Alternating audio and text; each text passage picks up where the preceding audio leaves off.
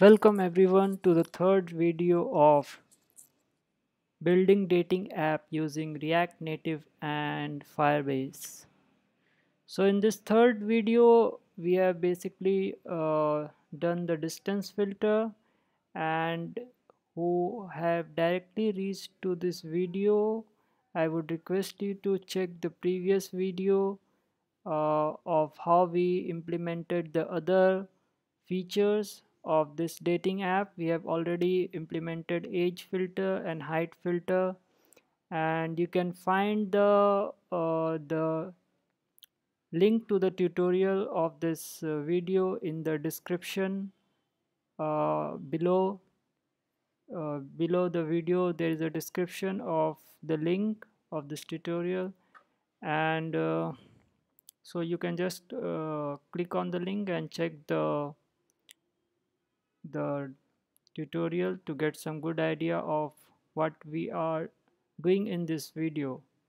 And please do subscribe to uh, the channel so that you can be always be notified about the whatever updates we are doing.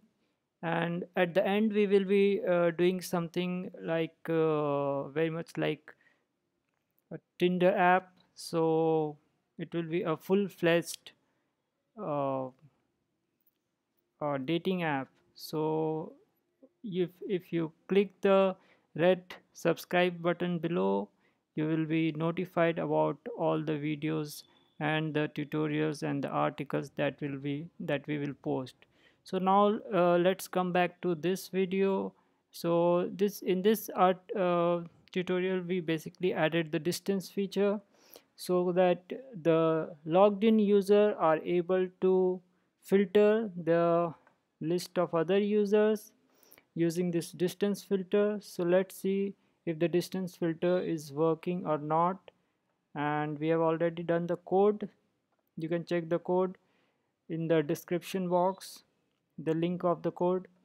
And when we click on this distance uh, button, it navigates to the distance screen, and here the distance is set to 45 kilometers. So let's see how many users we have within 45 kilometers. So there is 1 2 3 4 5 6 users within 45 kilometers. So let's reduce the distance. Okay, and let's see if there is any change in the number of users. Yes, there is 1 2 3 4 5 members are there. Let's make some more changes, and now the distance is set to 33 kilometers, and now there are 1 2 3 4 5, the members are still 5. Let's change it to 22 kilometers, and now there are only 3 members. So the distance feature is basically working, and the users are getting filtered when we change the distance.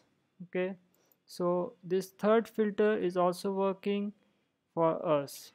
So in next video we will add some more features, so stay tuned to our articles and videos, and we will make sure that at end we will do something very much like Tinder or something even better than the Tinder app. Thank you.